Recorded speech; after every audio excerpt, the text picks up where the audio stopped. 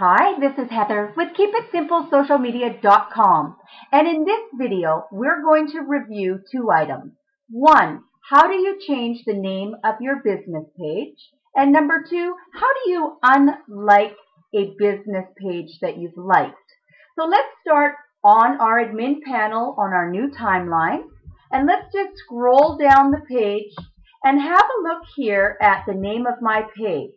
Keep It Simple Social Media Training and Consulting. Now you notice I've used quotation marks, I've talked about the name of my business and what it is I do.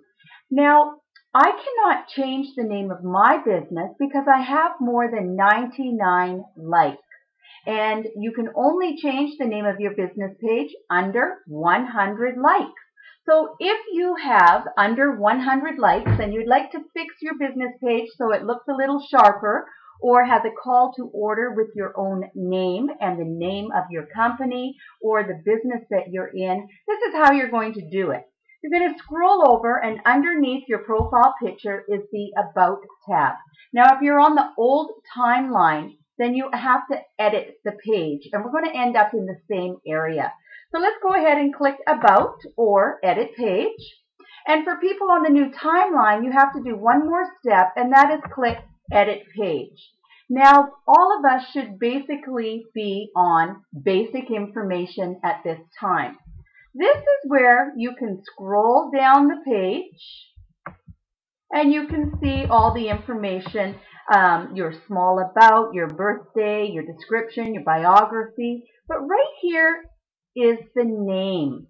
And if you have under 100 likes, here is where you would change your page to be exactly what you want it to be. And I highly recommend that you have the name of your company or you have your own personal name. If you're in real estate, you have to call your page should be called your own name plus what your profession is and perhaps even the area. Because once you have a few hundred people following you, what you want them to always be remembering is your name and your profession, because this is subliminal marketing, keeping your name and your profession top of mind for when people need your services. So right here is where you would make those changes, but you're not finished yet. You have to scroll down the page and you have to click Save Changes. Okay, so that's how, if you have under 100 likes, you would go ahead and change the name of your business page. Now let's go back to View Page and let's find a business for me to use as an example for unliking a business page.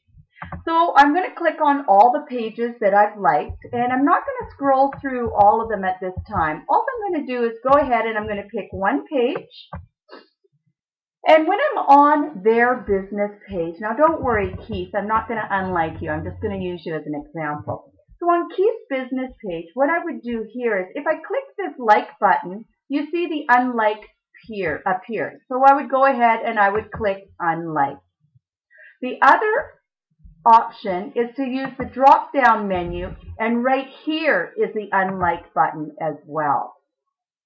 But I'm not going to unlike Keith Setter. I'm going to go ahead and like him again. So there's your two examples. That's how you unlike a business page. And if you're on the old business page, you would click on the person's business page that you want to unlike, and then you'd scroll down to the bottom of the page, and on the left-hand side, you would see the unlike button, and that's where you would click it there. So this is Heather. I hope these two examples have helped you today. Let's keep it simple.